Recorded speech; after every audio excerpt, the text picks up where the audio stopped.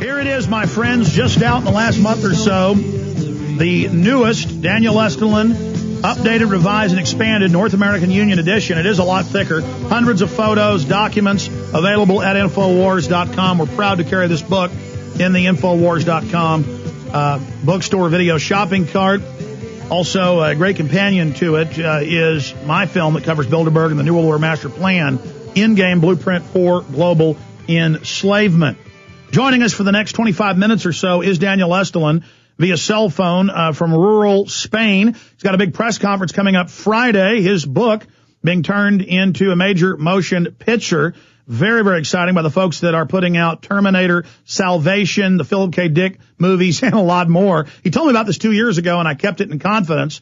If anybody else would have told me something like that, I would have thought they were making it up. But Daniel's always been such a great source of info that I believed him. Then I talked to some folks I knew in Hollywood that separately have worked with the Philip K. Dick estate with his daughters and confirmed that they knew the Halcyon Group and what they were doing. So that was very, very exciting. So he's here to talk about that as well. But first, the hit piece, and that's what Bloomberg's reporting. They're very excited. The New York Times likes it. The establishment loves this new film, The New World Order. They think it makes us all look like a bunch of idiots.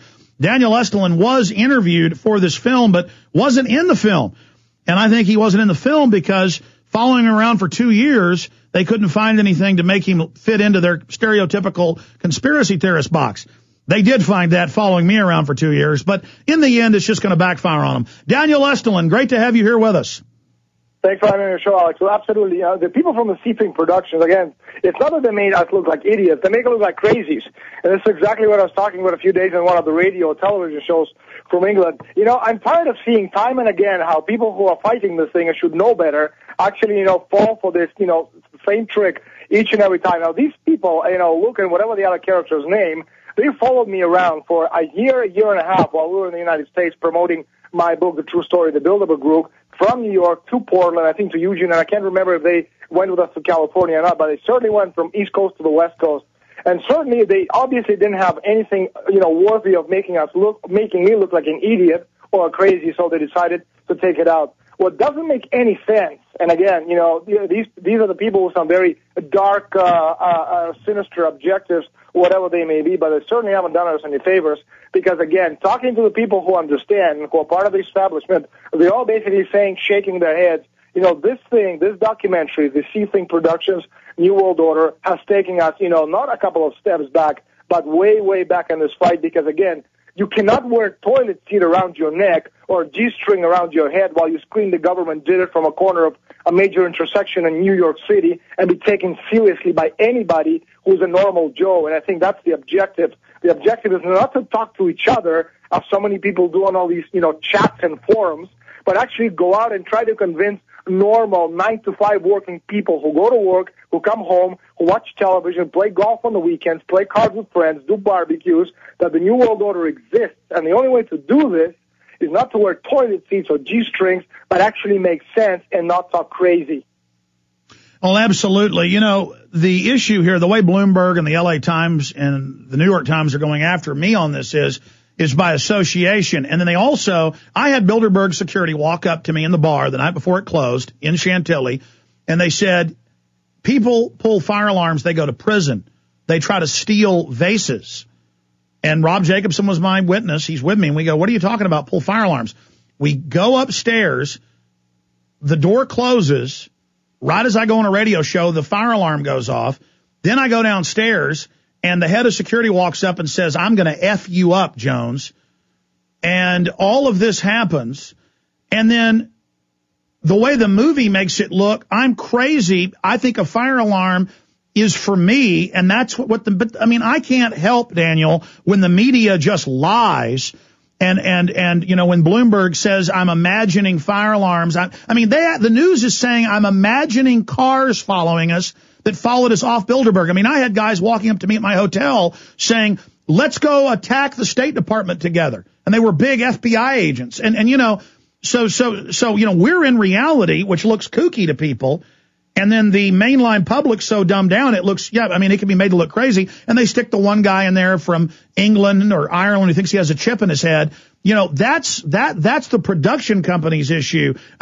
I guess I could turn down all interviews in the future, or you could, and I actually am turning down a lot of interviews. I mean, how do you handle that, Daniel?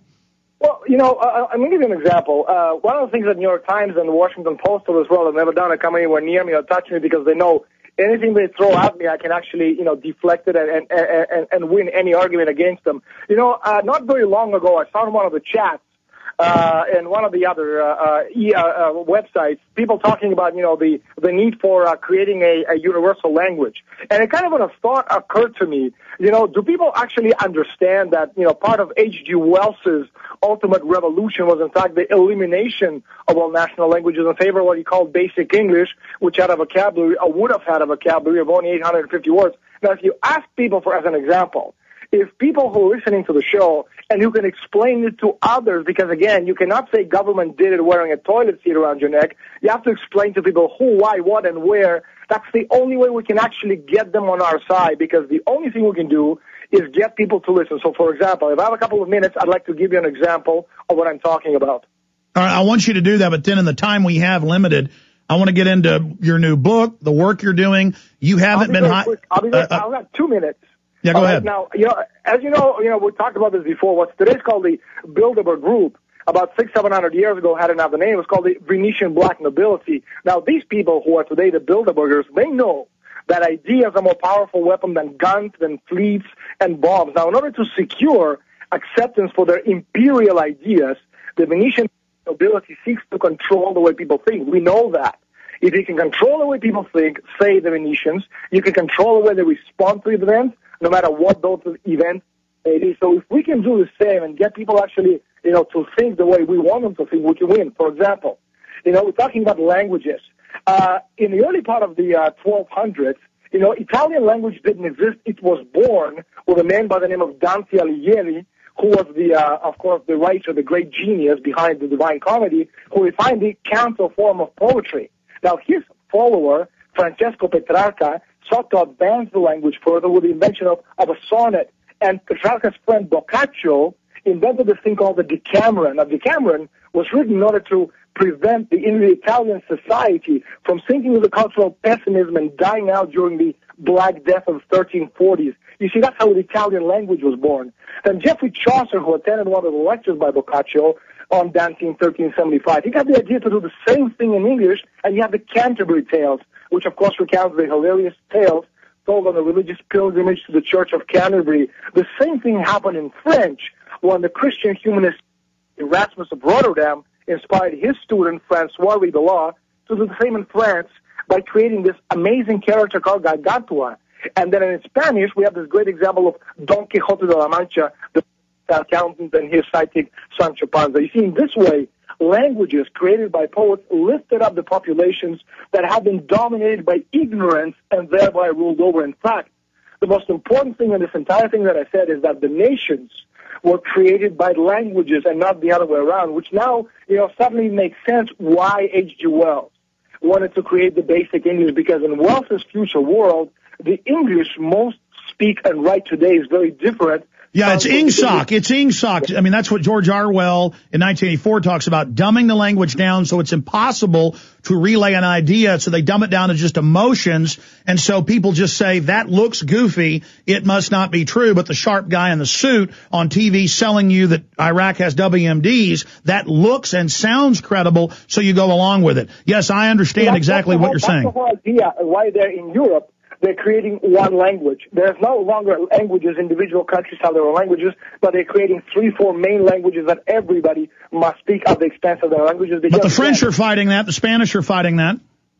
But the point is that, they're trying to do this. And if you can explain to people from a logical perspective without wearing a toilet seat or making crazy noises, which a lot of people do, then actually you have people who are listening to you from a point of view of logic and reason, and then we have them won over. Because again, as long as logic and reason prevails, we can win this war. If people are basically talking to each other, there's two things.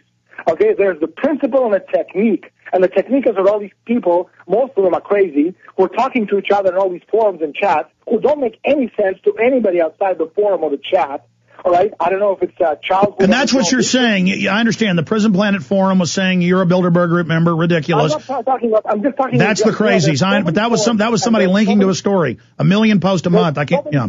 And so many forums in so many countries, albeit in English and French and in German, in Spanish, and they're all the same because the type of people who do these kinds of things is the same. But the idea is instead of wasting time talking to each other, learn about history, learn about culture. I agree. That's what I do. Yeah. And try to explain to people why what today is called Bilderberg 800 years ago was called something else, and why they're doing what they're doing. Because again, to say, well, they're trying to take a freedom away to most people is just simply not good enough. Yeah, this is the true ruling council of the planet. And if you watch the European Parliament, as I've been doing, they admit it is a global Europe is what they're calling it. And they're openly announcing world government, a bank of the world that we will pay our carbon taxes to. Daniel, talking to you yesterday on the phone, you were starting to say peak oil was a scam. I know you'd been trying to research it and questioning it a few years ago. Do you now believe that peak oil is a eugenicist, a false scarcity scam?